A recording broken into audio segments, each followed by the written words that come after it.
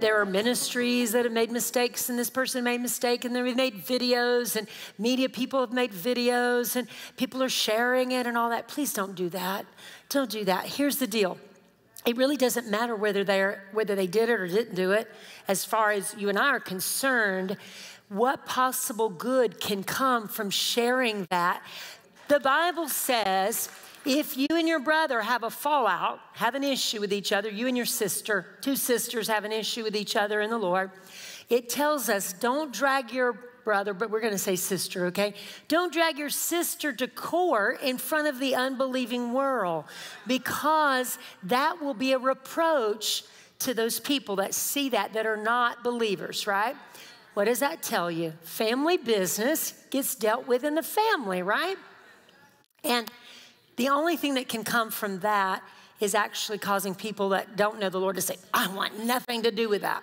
Now, I'm zealous for righteousness. I totally understand. We want to I'm going to show people this is wrong and this is evil. I understand that. But in the case of dealing with the church, can imagine King David, when he sinned with Bathsheba, if all the people in Israel would have worn signs through town, that David is an adulterer, he's a killer, he's a this, he's a that, and let's bring him down off the throne. It's just an example, but we've all made some mistakes. I'm not justifying anyone's sin at all. Actually, the Bible says as believers and teachers, we're going to be judged with a greater judgment because we are in that role. We are in that position. And don't you think God knows how to deal with his, right? We don't need. Actually, we should take the attitude that the woman caught in adultery that Jesus took. Everybody came with their stones and they were ready to stone her, right?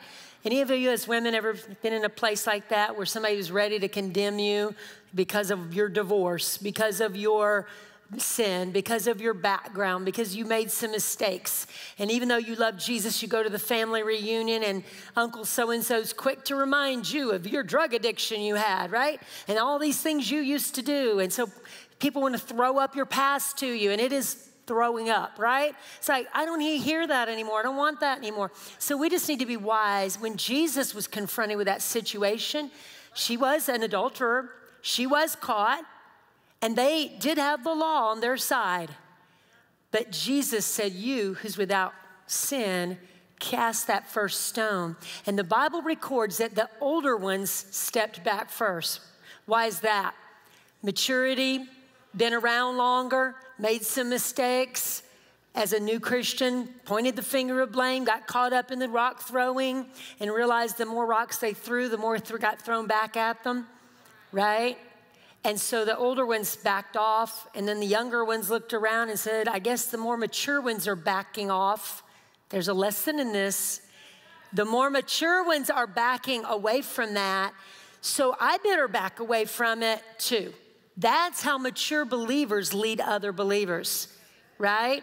We don't say, hey, everybody get your stone. Let's all go for this one, right? Look at this adulterous woman. Look at this problem. Look at what she messed up. Look at how, whatever, right? You don't know the circumstance. You don't know the situation. You don't know who's pointing the finger blame. You don't know the lies that have been told. You don't know their pain, their pressure, their problems. Pain seeks pleasure. When people give out too much, and they get to a situation where they're just drained, they do stupid stuff like you and I both do, right? So I am not justifying anybody. I'm just saying we need to be mature and realize there's nothing good that's going to come out of throwing stones. Think of it as family. You have family. When your kids mess up or your family messes up, do you actually go and take the pulpit and start telling everybody what your child did, what your family did? If it's something laughable and they're okay with it, but if it's something serious, you don't do that. They have to be the one that says, I sinned, I messed up, let me tell you my story. But you're not going to go, hey, let me tell you about my son's sin or my daughter's sin or my friend's sin. And when your friend messes up, what do? You're quick. If they come to you and call you on the phone, I messed up, and they're crying, do you say, yeah, let me get my stones? I don't think so. What are you quick to say? God loves you. God will forgive you. He still has a future for you. Even though you've made a mistake, he still cares. He still loves you. Don't be condemned. You know, forgive yourself as God's forgiven you. Get back up on your feet and move forward, right? And so we have to hope and pray. When someone's caught in sin, a minister mess up or somebody messes up, that we can say, God, I pray for them. I pray they repent. I pray that you send someone along their path that they would get right with you. I don't know their pain. I don't know their problem. I don't know their decisions or choices. I got to keep myself in check. Honestly, we have to check our own motives. What is my motive for sharing this, going out and trashing this and doing all these things? Is my motive possibly, just possibly, that I want to be in the know and want people to look to me, want people to see that I know this or I know that? So we just have to be wise. What is my motive for sharing? Who is this going to hurt? Who is this going to help? If there's a problem and it's associated with something that will affect somebody, it's not gossip to go to them and say, I have a concern about this place you were at or this thing you did because I care about you. That's different than just going on social media and talking about people we know nothing, there's no records. Why would I listen to media when media's lied to me about everything else? I mean, we got to get smarter than that, right? We really do. If they throw us a bone and we run every time, they know how to work us. Every 10 years, they go dig up some dirt on a lot of ministers and throw it out there so everybody in the body of Christ gets all in a rage. And instead of watching what the devil's doing and holding him in check and binding him and taking authority over what he's accomplishing, instead we get into gossip and all this stuff, and our faith gets hurt, and then we hurt all the people we've been witnessing to, right? One time I had an association, and this lady kept coming to me, please pray for my husband. Please pray for my husband. Please pray for my husband. I prayed and I prayed and I prayed for her husband. And guess what? One day he got born again. He came to the altar. He was all excited. And you know what she did? She started telling him all the problems in the church. It wasn't long before he was gone. She sabotaged her own prayers. She sabotaged what she was trying to accomplish. So be wise.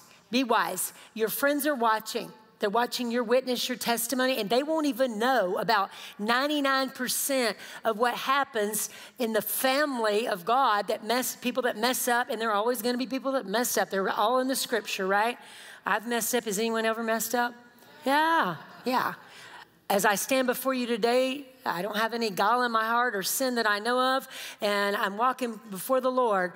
But at the same time, there's things that God has to even convict me of, right? Don't you love that about God? He's always encouraging. And then later you go, God, why didn't you tell me?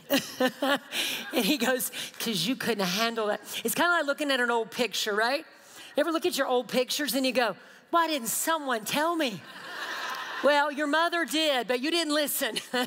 All you young girls, the latest fads and fashions. Anyway, there's 7 mountains of culture that are trying to impact all of us, and government is one of them. That's why I'm talking about it. We've got to take back what the enemy's stolen. Government is so important. It's so crucial. Where you live, what you live under, the laws you live under, the way they're enforced. Even Paul, when they were ready to flog him, he said, is it right for you to flog a Roman citizen? He appealed to the law. He said, hey, this is the law, and I have a law that protects me. And they were like, whoa, they were worried when they found out he was a Roman citizen. So we need to know our citizenship is in heaven, and we have a God that's backing us up, amen? And the Holy Spirit's backing us up. But we also live, if you're in America, you have a nation that has a constitution, and there's laws. And we have taken far too long for granted our Constitution, our rights, our freedoms. Talk to anyone that came from another country and they'll tell you this is the best place in the world to live, and people flock here to come live in this country. But what the enemy's done is he's done the same thing that I was just sharing with you about the body of Christ. He's pointed the finger of blame and found fault with America. Found fault enough that people go, oh, let's get rid of this. It's not working. Whoa, wait a second. 85% of the time it's working, 80%. Anybody else tend to lean to perfection too much a little bit? I was delivered from perfection, but every once in a while I can go back there a little bit too much, right? And I had to go, no, I live by grace, not perfection. And so I have to remind myself, I don't live by perfection. I'll never get it perfect. So why do we look at things, and this is the trap of Satan, look at your marriage and go, he's not perfect. I can't live with this man. He didn't take the trash out yesterday. Well, he brought you breakfast in bed. You know, do you want to get rid of that deal? No, right? So my husband makes mistakes. I make mistakes. Sometimes I spit when I speak. But 80% of what I do is going to help you, okay? Same thing with this nation. People are flocking to come here. I have traveled the world. There is no place like America. No place. No place. Socialism, Marxism, communism, I've been in their countries. It is trash. Venezuela used to be a productive country. It had more oil reserve than any nation in the world. It's totally trash because of Marxism. They bought up all of the, they took all the land from the people. They took the oil from the people. Happening right now in our country. Happening right now. They're buying up the farmland. They're not letting them pump oil. They're making us get it from foreign places because there's an agenda to destroy America because America's not perfect. Well, look around. Socialism, Marxism, communism is far, far from anywhere close to perfect. Not even, it's not only is it not perfect, it's Antichrist, okay? I can prove it to you in the Word of God, but we won't go there tonight. Anyway, so we got to talk about government politics. I was talking to Aaron Bear of CCV, and he said, Drenda, your ladies, you tell your Happy Life women this. He said, you tell them that state legislators, lawmakers, those are the ones that make the laws that we live by. And he said, we usually don't know their names. But he said, I can give you their names, and if your ladies will call them, just one call. If they get 5 calls, they go nuts. He said, they just go nuts. He said, they don't fear lobbyists. And they don't really fear the average citizen. But he said they are terrified of mama bears. And grandmama bears, he says, are the worst. So I said, I happen to have about 1,500 ladies that I can let know when they need a phone call from mama, okay?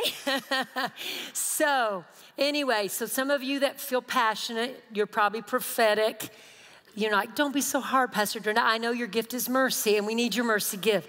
But we also need a mama bear gift that says, stop it, devil. You're not taking my freedom, and you're not taking my kids' freedom, and you're not taking my nation, and you're not taking everything that my grandfather, my great-great-grandfather fought for, stood for. Hey, thank you for watching this video. And I've started a new YouTube channel. It's called Drenda on Guard. Come over there and check out all the things we're doing there where we declare a war on sadness and have a conversation about information that's happening in your life. Go to Drenda on Guard, and I'd love to talk to you there.